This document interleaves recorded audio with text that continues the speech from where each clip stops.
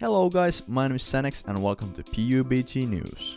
Today I'm gonna walk you through the interview with Brendan Green. First things first, so when the Xbox event was on, Brandon confirmed that Pubg is coming to Xbox late 2017, so that is great for the console players.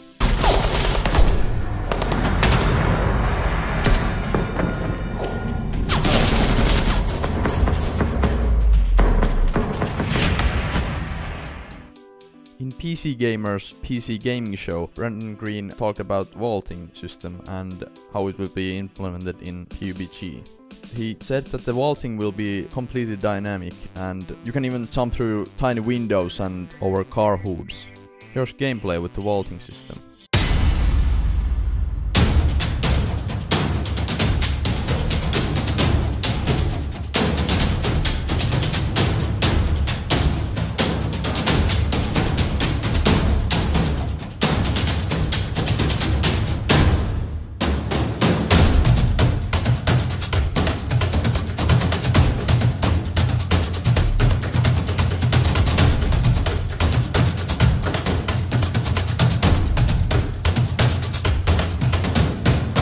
Second thing he talked about in the PC Gaming Show was the weather.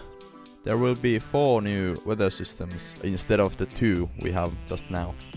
There will be sunny, foggy, rainy and sunset, and they won't be dynamic, so they won't be changing in one game.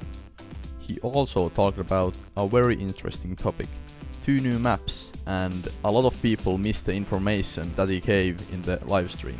So the first map will be desert map, which is set in Peru and it's completely full of ruined cities. And he also mentioned sandstorms, which I think could be the new circle.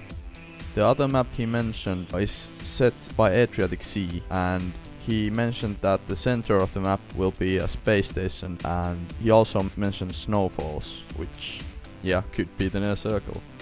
We didn't get any gameplay from those maps, but yeah, we will have to wait.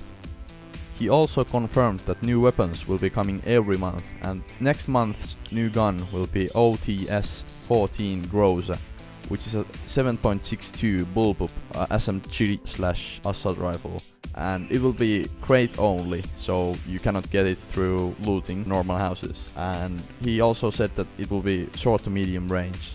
And here's the roundup. So Pubg is coming to Xbox. There will be a new vaulting system.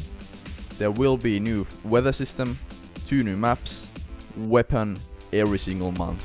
So guys, my name is Sanex, see you guys in the next video.